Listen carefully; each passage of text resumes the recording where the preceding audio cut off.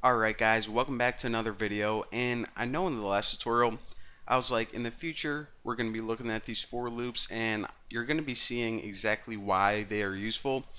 However, I thought I might as well take a break and show you guys a cool little trick, something that I like to do a lot whenever I'm working with programs that simulate, I don't know, like Excel or spreadsheet type programs, and that is how to make a cool little table using something called nested for loops, a for loop inside another for loop, like for loopception. So, of course, the first thing that we need to do is make a couple variables for int columns and int rows. Now, using this program, we're going to be able to tell it exactly how many rows and how many columns we want to print out.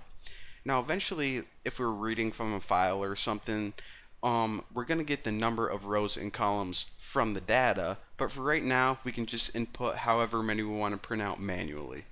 So, of course, make the first for loop, and we want to add some space in there.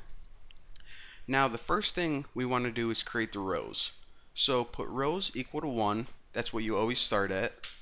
And for the second parameter, what you do is put less than, or it's technically called the second expression, less than or equal to however many rows you want to create. So let me just pick like 6 or something. And of course, we're just going to do it one at a time so we can create 6. So basically what this for loop is going to do is it's going to loop through 6 times, and I'm going to be printing a new line, and I'll actually do that right now. Printf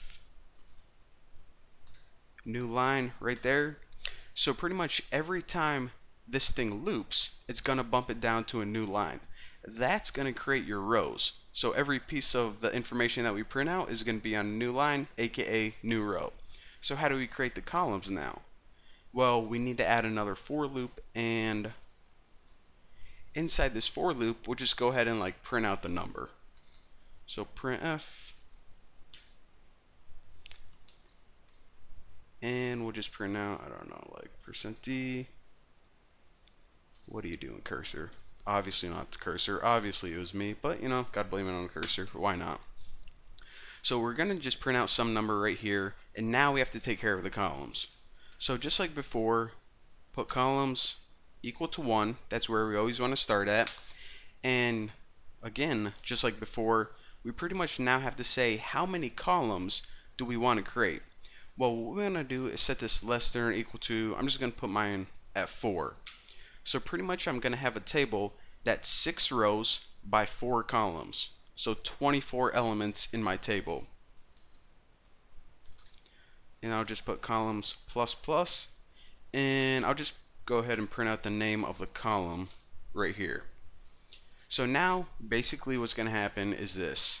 For rows, what do I do? Input rows for that. So check this out. As you can see, this first loop right here is going to run 6 times, and that is responsible for printing a new line every time. And the reason that it bumps down is because of this statement. So it's going to run this and then bump it down, so that's why it gets 6 lines. Now on each individual line, all this for loop does right here is it pretty much prints out a number 1 space, 2 space, 3 space, 4 space. So it pretty much just loops through and prints out 4 numbers with a space after it. So whenever we do that for every single line, it pretty much visually looks like columns.